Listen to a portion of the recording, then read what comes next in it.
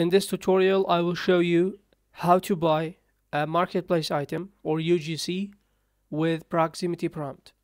So for this, I will add a part, and let's add a proximity prompt. Click on this plus icon and select proximity prompt. So if you don't know what is exactly proximity prompt, run your game and go to close your part. You see it says press E. Okay, when you press E, that will be run your function. So we not add any function yet. So let's make this E, this proximity prompt, when we press E, so we should be able to buy any item of marketplace. So stop your project again and add a script file into this part. So first of all, let's find our proximity prompt. I will say local proximity prompt equal script.parent dot proximity prompt. Okay, so let's say proximity prompt triggered and connect. Let's make a function.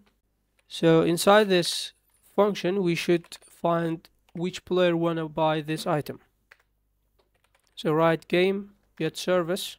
We should use marketplace service to get marketplace items, and write prompt purchase and player.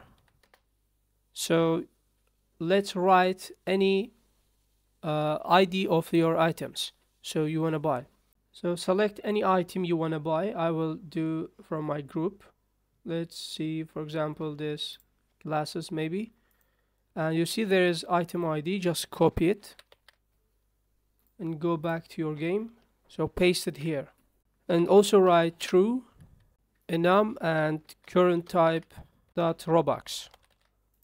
So now we should able to buy this item. So run your application, you run your game, and let's try. Press A. Okay, so we got an error. So for fixing this, stop your game again and go to File, Game Settings. In Security, you should enable this, allow third-party sales.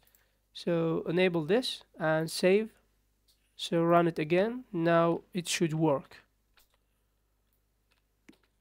Again, press E. Okay, so it's worked. So you see it's displaying the item, and also you can buy right now. So it was a video. Thanks for watching.